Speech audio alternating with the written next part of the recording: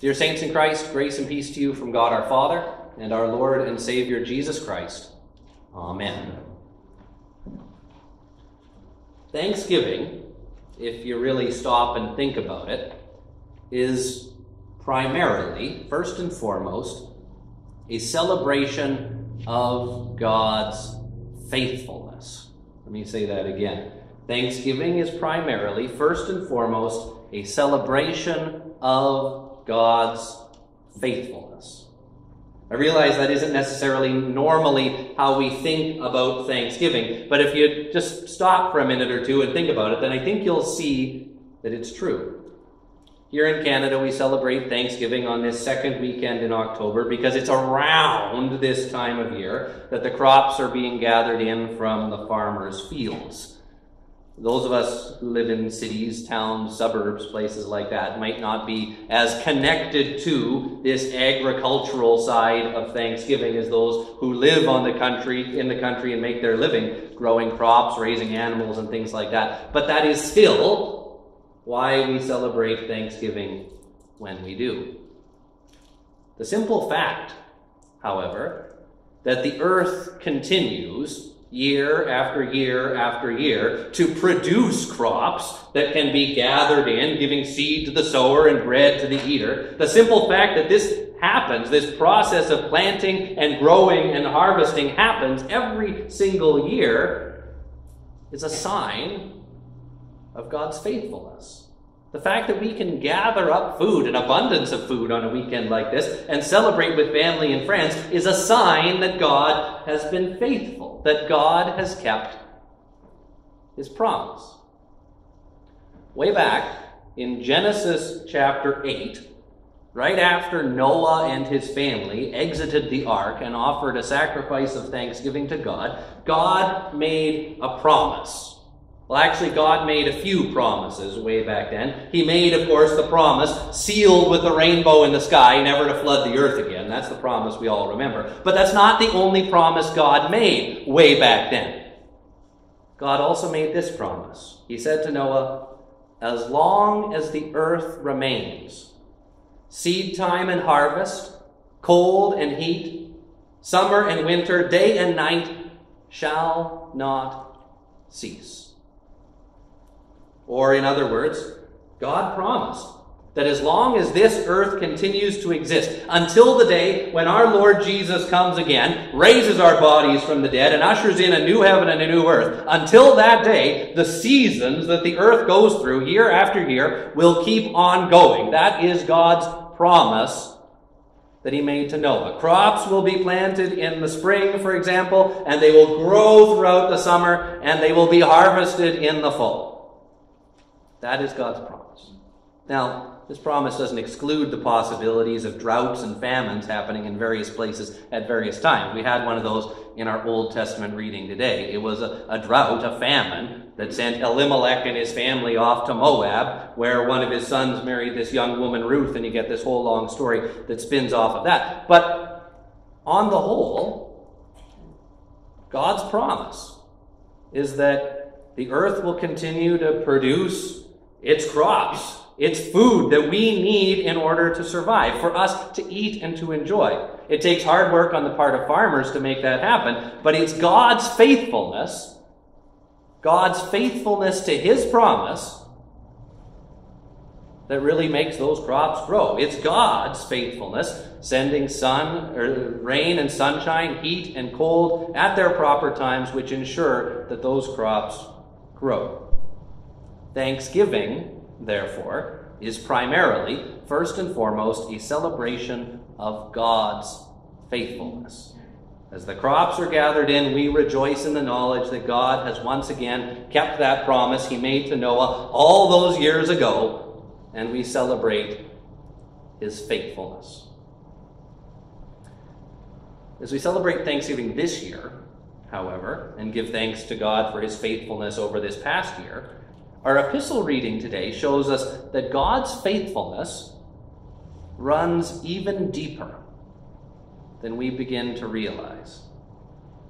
Listen again to these words from the end of our epistle reading today. The Apostle Paul writes, "If we are faithless, he remains faithful, for he cannot deny himself. If we are faithless, he remains faithful, for he cannot deny himself. Paul tells us here that faithfulness is right at the core of who God is. God is faithful. He has to be faithful because that is who he is. He can't deny himself or go against his own nature. God, at his very heart, is faithful. So much so that when we're not faithful, Paul introduces that idea here. We're going to have to unpack that a little more in just a second. But when we're not faithful, God is so faithful that his faithfulness endures our unfaithfulness. God remains faithful because that's who he is. He can't deny himself. Now, when Paul wrote these words in our epistle reading today, he wasn't thinking specifically about God being faithful in the realm of agriculture, causing crops to grow up and things like that. Although, as we'll see, he does mention hardworking farmers in our reading today as well. But as we begin to unpack what Paul's saying here about God's faithfulness, perhaps this agricultural stuff is a good place for us to start. We've already said that God is faithful in causing crops to grow up in the fields so that they can feed us throughout the year. But what about us? Have we been faithful in our use of these gifts that God has given to us? We're good at giving thanks, or at least putting on the appearance of thankfulness, on a weekend like this one. But have we been faithful in thanking God, the Lord our God, all the year round for the abundance that he provides each and every day? Have we been faithful in using these gifts, the abundance of gifts that the Lord our God gives to us each and every day, not just to take care of our own wants or needs, but to serve the needs of others? Have we been faithful in using this daily bread that God gives to us every day in a way that would be pleasing to him? There are perhaps times and ways in which we have done that kind of thing. But I think this is where our faithlessness begins to show a little bit, doesn't it? We're not always thankful. That's why we put a weekend on the calendar to make sure we do it. We don't always use what we have to serve the needs of others instead of serving our own needs. And yet, God remains faithful. Even though we're so often unthankful, even though we so often fail to share the abundance that we have with others in need, God, our faithful God, continues year after year, day after day, to open his hand and satisfy our daily needs. He causes the sun, his sun, to shine on the good and the evil alike. He causes the rain to fall in its due time, regardless of whether or not we've been faithful or unfaithful. When we are faithless, he remains faithful, for he cannot deny himself. Like I said, however, Paul wasn't necessarily thinking about God's faithfulness in the realm of agriculture when he wrote these words to Timothy. No, Paul was thinking more about God's faithfulness to us as we seek to live our lives as his people, as Christians in this world. Paul encourages Timothy in our reading today to be faithful in his calling as a pastor and as a Christian. He urges Timothy to think of himself like a soldier who has been enlisted in Jesus' army and whose primary goal in life is to please the one who enlisted him, to please his Lord Jesus, to do what his Lord Jesus would have him do. He urges Timothy to think of himself like an athlete who has to work hard and train his body and compete according to the rules if he wants to win the prize. There's no cheating, no shortcuts. Paul says, when it comes to being a Christian and living your life in this world. There's no way to snap your fingers and just make it easy. And finally, Paul urges Timothy to think of himself like a farmer. It's the hardworking farmer who gets the first share of the crops, he says. And he's not just talking here about God's faithfulness to farmers or something like that. But his point is that farmers work hard to get the fruit of their labor. And living your life as a Christian in this world is going to take hard work too. With these three different pictures, images, Paul urges Timothy to be faithful. To be faithful in his life as a Christian and as a pastor.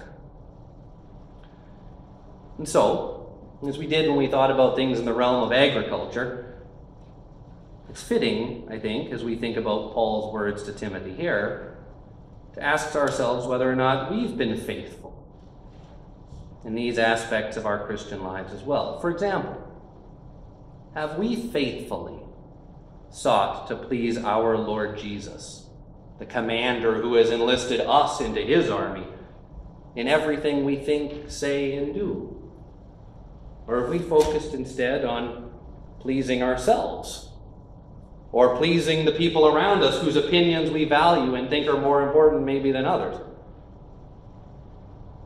Or have we faithfully sought to keep and do all our Lord Jesus has commanded us to do? Or have we looked for shortcuts, easier ways to get around the hard business of loving your neighbor as yourself?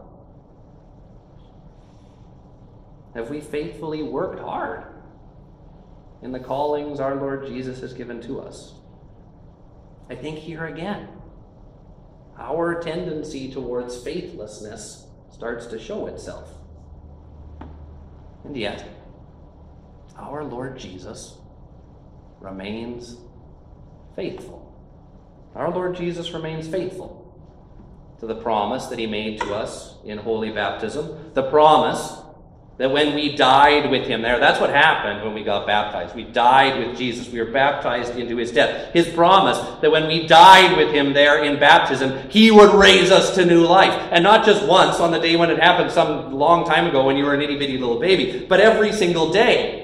That's his promise to you. And so that's what he does.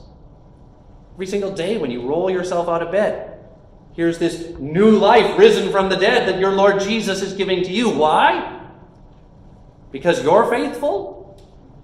No. Because he's faithful. He cannot deny himself. Our Lord Jesus is faithful in his promise to us to forgive our sins. As we said at the outset of the service here this morning, if we say we have no sin, we deceive ourselves and the truth is not in us. But if we confess our sins, he is faithful and just to forgive our sins and cleanse us from all unrighteousness. And so he does. Each and every time we confess our sins, each and every time we pray, forgive us our trespasses as we forgive those who trespass against us. Each and every time we say in our hearts to the Lord that we have sinned in thought, word, and deed, he forgives us. He says to you today, your sins are forgiven. Why? Because you're faithful? No, because he is faithful, for he cannot deny himself. Our Lord Jesus is faithful to the promise that he made to his disciples in the upper room when he shared that Last Supper with them on the night on which he was betrayed. That supper, that sacrament that we call Holy Communion, he's faithful to his promise that he made there. He's faithful to be present among us even here now, even today, with his own body and blood given and shed for us for the forgiveness of sins. He's present to feed us with this meal, which may seem meager, just a little piece of bread and a little sip of wine, but which actually far surpasses any kind of Thanksgiving feast that we ever have put together for ourselves or will ever put together for ourselves, because it's a foretaste, a preview, a sample of his feast, the marriage feast of the Lamb in his kingdom, which has no end. He's faithful to that promise. Not because you are faithful, but because he is faithful, for he cannot deny himself.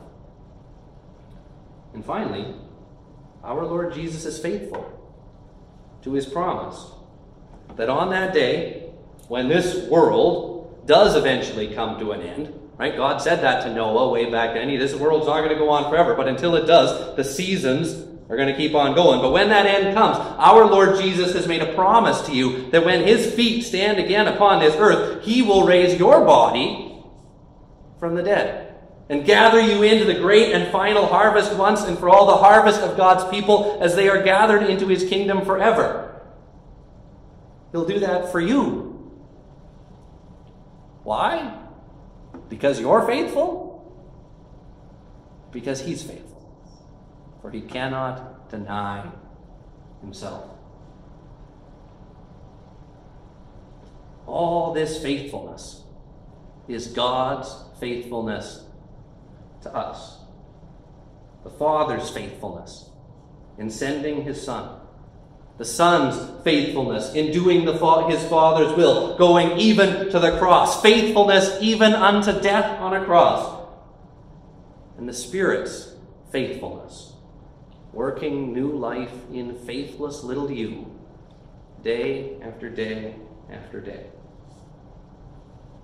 Thanksgiving is primarily, first and foremost, a celebration of God's faithfulness. And we certainly have much to celebrate.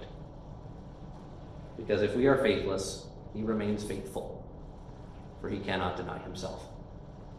In Jesus' name, amen. Now may the peace of God, which passes all understanding, guard our hearts and our minds in Christ Jesus to life everlasting. Amen.